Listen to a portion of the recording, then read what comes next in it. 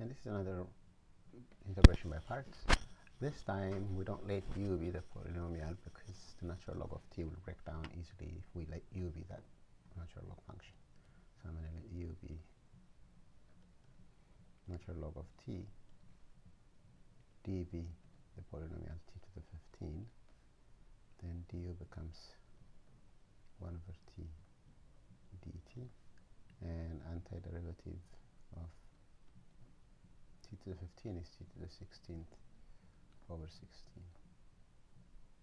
So then the integral of t to the 15 natural log of t dt becomes uv, that's t to the 16 over 16 times natural log of t minus the integral of v du.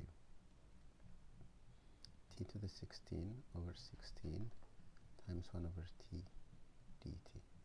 If you cancel one of them out to get 15 here, it gives you t to the power of 16 over 16 natural log of t minus 1 over 16 of the integral of t to the 15 dt, which now gives us t to the power of 16 over 16 natural log of t minus, this gives us t to the 16 over 16, so there will be two copies of 16. I don't remember what 16 squared is,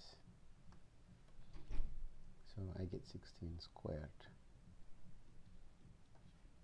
I think it's 256. I don't want to bet on it. T to the power of 16 plus c, and that's the final answer.